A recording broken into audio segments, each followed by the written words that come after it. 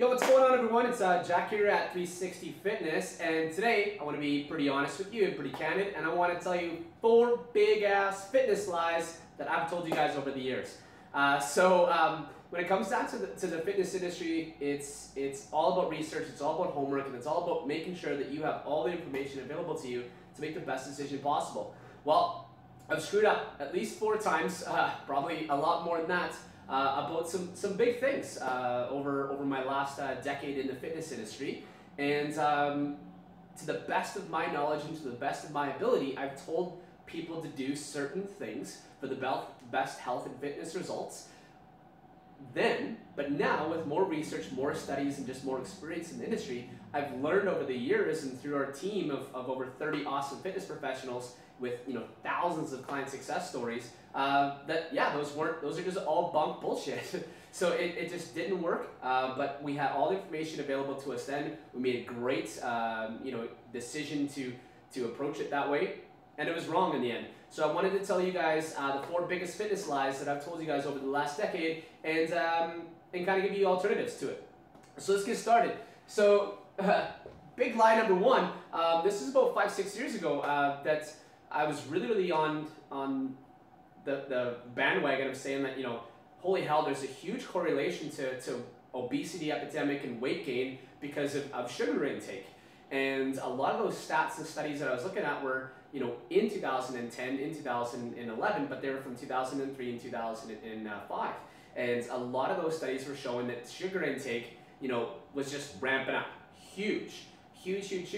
And so I kind of made the dumbass correlation that, just like a whole bunch of other people doing it in all those Netflix documentaries and crap, that, holy heck, sugar must be the leading cause, if not, one of the leading causes for the obesity epidemic in North America and for weight gain and whatever else. But now I'm looking at studies from 2013, 2015 showing that actually sugar intake overall in a North American diet is down or has plateaued.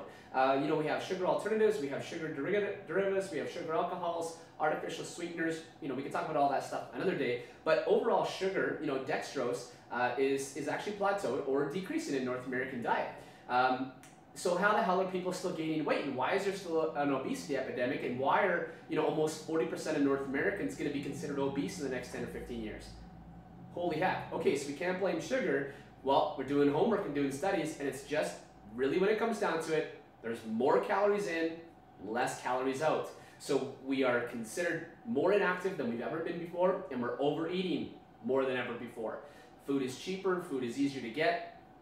Fast food is super cheap compared to a freaking salad, but there's a whole bunch of different reasons, but sugar is not the main one, guys. It's just a flat fact of inactivity, lower activity, and we're just eating too much, right? So, we're our own worst enemy here, and we don't have the big white devil to blame it onto, so we need to make sure that that is getting out there. But sugar intake, if you guys want to talk to me about that, let me know. Hit me up in the comments, and we'll talk about it. Big ass lie number 2 I've told you guys. Digestion sucks at night, so don't have heavy meals at night. That's kind of bunk bullshit now, okay? So, a lot of times people would feel that, oh, you know what, if I eat at night, I'm going to gain weight. If I eat at night, I'm going to gain weight. If I have a heavy meal at night, I can't burn off that energy, so I'm going to store it as fat. That's bunk, okay? If you're honestly, when it comes down to it, you're going to store body fat if you have too much calories in and not enough calories out, just like we were talking about. So it all comes down to being in a calorie deficit. So if you had all of your calories, an hour before you went to bed, let's say you're on a 2,000 calorie diet and you had 2,000 calories at 9 p.m. and went to bed at 10 p.m. And you were in a weight loss deficit for you still lose weight, okay? So it's calories in versus calories out. Sure, you might, have some weird dreams, you might have, some night sweats, whatever else, but it's not gonna make you gain weight. As long as you're in a calorie deficit, or in a calorie surplus, you're either going to gain or lose. When it comes down to it, I was underneath the fact, that you're going to have poor digestion, you weren't going to be able to absorb all those nutrients, you weren't going to absorb all those vitamins, minerals, and then there's just going to be a lot of waste, and your body was going to have to work overtime. And a lot of it was because of gravity. So I was thinking, I was doing a homework in the studies about, if we're prone or we're supine, if we're laying on our tummies or our bellies, that, digestion wouldn't be able to do its job because of gravity. Well, that's pretty bunk now. So a lot of studies are coming out and they're saying that, gravity has little, if anything, to do with it. because it's, you know, our muscular structure in our small intestine, our large intestine that are doing most of the digestion. And it's really, it doesn't matter if we were hanging upside down, our digestion would pretty much do 99% of its job regardless. One cool thing that's kind of kind of balances it off is that movement, you know, muscular contraction and expansion, movement, walking around, all that fun stuff does help with digestion, but it has nothing to do with gravity, like I was telling people back in the day. So total bunk bullshit, don't listen to that. And then also, when I was talking to you guys about like 5, 6, 7 years ago, I was talking about if you're eating late at night, you know, you're gonna gain weight. That's crap. Calorie deficit versus calorie surplus, you're on it. Big ass lie number 3, I've been telling you guys over the last 10 years. To be better at hockey or basketball or football or whatever sport of choice, you need a cross sport. More or less like, if you want to be better at football, go play hockey. If you want to be better at basketball, go play lacrosse. No, that's not, there's not really any studies or big tangible stuff that is supporting that argument anymore. When it comes down to it, if you are an elite level player, if you want to get better at hockey, again, if you're an elite level player, if you want to get better at hockey, play more freaking hockey, okay? Work on your weaknesses, leverage your strengths, you know, fine tune that small motor detail. That theory was from, you know, low level athletes or entry level athletes. They're just starting is because they're going to get better at that sport because of becoming better at athletics in general and becoming more active. So if they're playing hockey twice a week and they play football twice a week on top of that, well, they're twice as active. You know, they're increasing their athletics, their speed, quickness, and agility twice as much. So that's kind of where those theories were coming from and where a lot of those stats and studies were coming from. But if we kind of take a look at the activity levels across the board and you want to get better at hockey and you only have 4 times a week, instead of splitting it up into between hockey and football, just do hockey more. Work on those fine motor skills, work on those fine, those little details and little skills you got to get better at. And the only thing that's really, you know, blatant across the board with studies are showing that if you want to get better at your sport is freaking weight train. Lift some weights, okay? Dumbbells, barbells, kettlebells, all that fun stuff. Resistance training is key. So if you want to consider that a sport, yeah, sure. But if you want to get better at hockey, play more hockey, lift weights. You want to get better at football, play more football, lift weights. You want to be a better soccer player, play more soccer, lift weights. You get the picture, okay? Big ass lie number 4, I've been telling you guys over the last decade. Muscle confusion is a good thing. It doesn't really exist. And that, you know, big program changes are needed all the time. You know, so like, hey, let's change up your workout every 6 weeks or 8 weeks or 12 weeks, you know, to confuse your muscles into making them adapt and making them do different things. There's not too much science behind that anymore. There's not too much studies behind it. You know, there's a whole bunch of, you know, muscle confusion info products in you know, late night infomercial crap that was out in the middle 2000s and around 2010, talking about muscle confusion and how it's going to help your body burn fat more and increase muscle mass. Well, you know, it's just resistance training in general. And a lot of clients, you know, at 360 Fitness and across, you know, the board make massive changes from small little tweaks and variables. So the foundational principles of working out and the foundational lifts, you know, squat, dead, bench, hip hinge, you know, overhead pressing, the main things that we work on here at 360 Fitness, those should never ever go away, right? You should never like get those movements out just to confuse your muscles with some fancy new exercise equipment or movement. Keep the foundations in and then start to screw and tweak with variables within those movements. So we're talking, you know, changing up your sets, changing up your reps, changing up your tempo, changing up, you know, the speed that you do those exercises in, changing up the frequency of your workouts. All that kind of stuff has way more impact on somebody's body transforming than just, oh, almost fell over here, than just, you know, confusing the muscles. And there's no new exercise that's going to get you better results, guys. You know, there's not a cool little new dumbbell trick where we turn our pinky and flex and wink at the same time that's going to get your arms any bigger.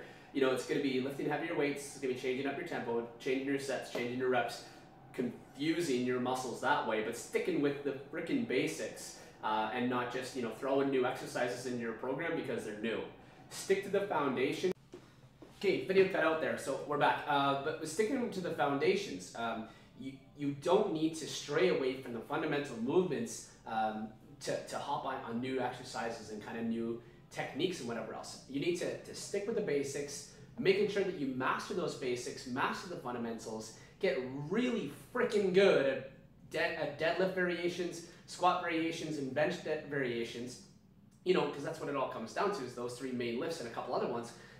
You don't have to do these weird new things to challenge your muscles. Challenging your muscles by increasing your load, increasing your resistance, changing tempo, pace, all that fun stuff. That's way more important, guys, so focus on that.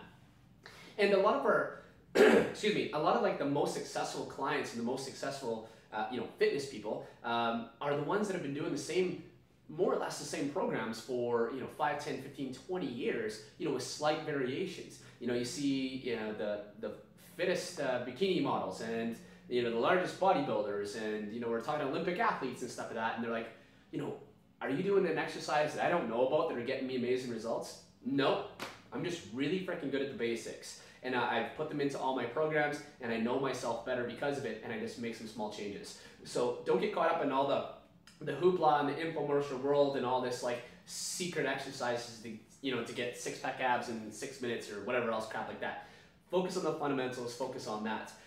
So those are, you know, the 4 big ass lies that I've told you guys over the years. And the reason I wanted to shoot this video for you guys and, you know, admit my defeats and admit my failures is because, you know, they're lessons.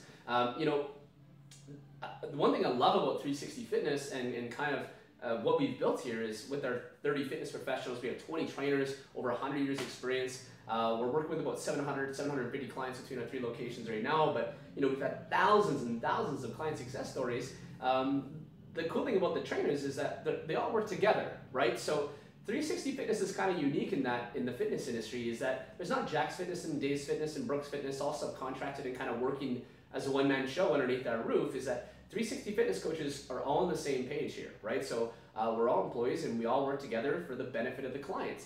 So that means we can put our heads together, that means we can challenge each other, that means we can do studies with each other, that means we can help each other, that means we can, you know, learn from the other 20 amazing people in the room to get our clients the best results. So, you know, we have professional development leads here, we have personal development leads here, you know, we have amazing trainer leaders that constantly challenge our team to be the best of their craft, but also to be out, like, looking outside the box, you know, making sure that we're all up to date on our science, all up to date on our homework, you know, reading, learning, watching, you know, challenging our own methods, challenging, you know, the traditional methods and saying, hey, that's great and all, but how can I make it better? Or is there another alternative out there for my clients? You know, this is all about a knowledge game in fitness and health, and it's not, you know, how much you do, but how well you do it.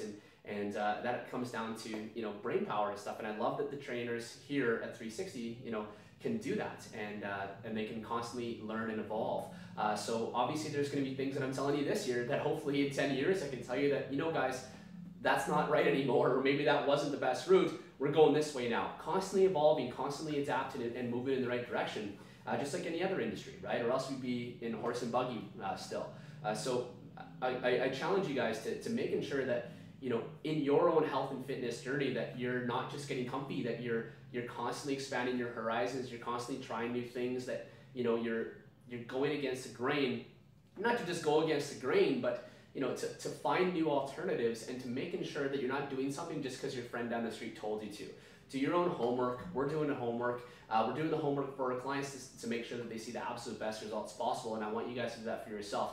So if you think that, you know, that's up your alley and you want a coach that's, you know, actually in it to win it and has you in mind, you know, think of 360 Fitness next time that you're starting a health and fitness journey. We'd absolutely love to have you for a free consultation. And like I said, hopefully I shoot another video here in a few years, tell you some things that I told you that are bunk now, because that is my dedication and due diligence to you guys to make sure that you have the best results possible and the best information possible for your health and fitness goals. But yeah, guys, thanks for watching. I really, really appreciate it. And if you have any comments, questions, concerns about your fitness program, your nutrition program, or some weird little myth you've seen on bodybuilding.com or, you know, on WebMD or whatever else, you know, let us know. And then hit it in the comments section below, and I'll do some homework for it, and I'll see if we can debunk it together and we can make sure that you're on the right track. But signing off, guys, thank you so much for watching this video. Talk to you soon. Bye-bye.